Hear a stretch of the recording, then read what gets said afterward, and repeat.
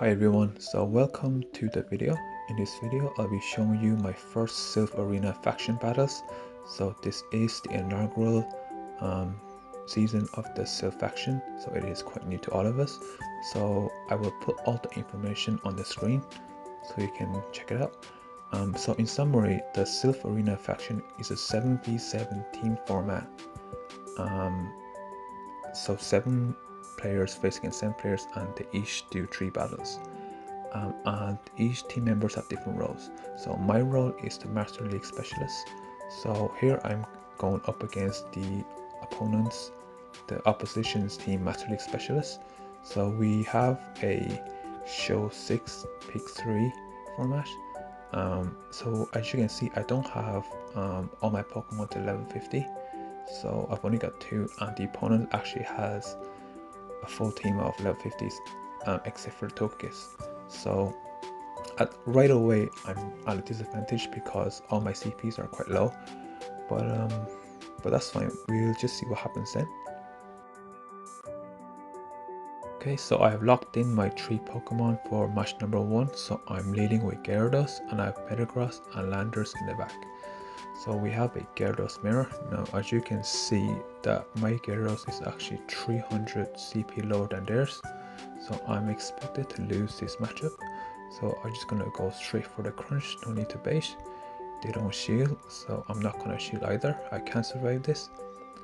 And I do go into red, and they do swap out the Togekiss, so which gives me the chance to win switch, and I can just come in the Metagross, and I can afford to farm a little bit more and go for the medium mash and KO.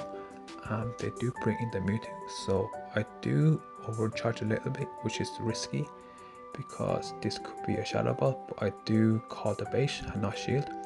I go straight for a medium mash, and this does massive damage against a level 51 Mewtwo.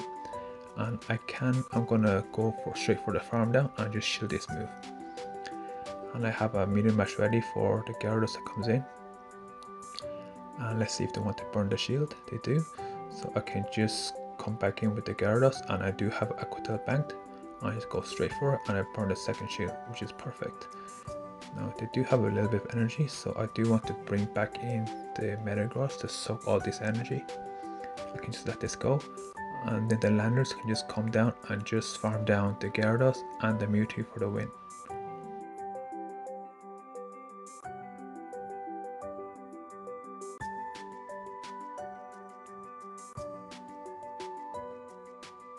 So for match number 2, I'm gonna stick to the same team because, you know, it's done me well in the match number 1, so I'm not gonna change it.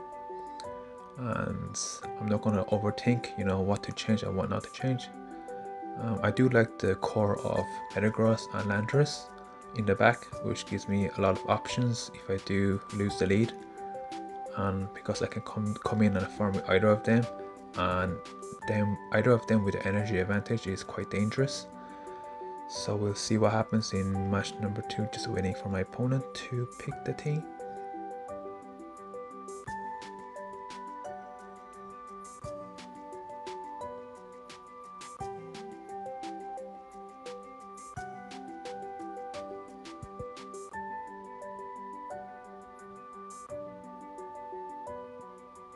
Okay, so we have Gyarados into Machamp. So this is a neutral matchup, although the counters are resisted, but the rock side are doing super effective, so I can just go straight for the Aqua Tail, and does quite a bit. And here they are charging up a little bit of energy, so I'm gonna shield, and I do call the bait correctly.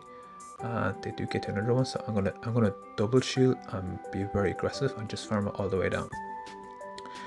And they have a Gyarados, so I can just go straight for crunch, and I should be able to get to a second crunch before they can throw. And I don't want to switch out here because I want them to throw some energy at my Gyarados, which they do. And I'm in a quite bad position, so I'm gonna come in with the Metagross, and what I'm gonna do is I'm gonna try and catch the crunch on the Landers, and hopefully this is a crunch, which is neutral instead of super effective Aqua Tail, and I do catch it. They come with the Excadrill, so I'm gonna go straight for the Bulldoze, no need to bait, and they don't shield, so that one shots KO the Excadrill and I can go for the rock slide, and this will get the last shield. And at this stage, like one crunch from Gyarados won't KO my Metagross, so I've more or less had this game in the bag, so I can just go for a meter mash and take the win for game number 2.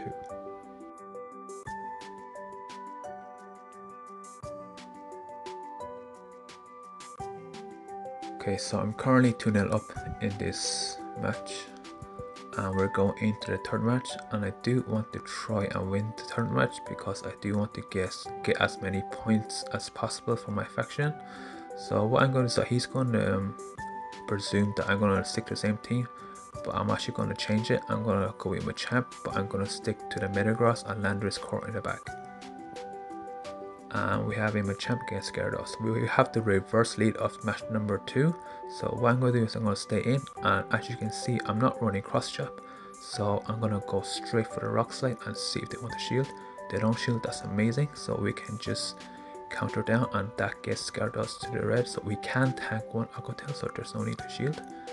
And because we're at the rock slide, we can just shield and just throw the rock slide and see if they want to burn a shield as well.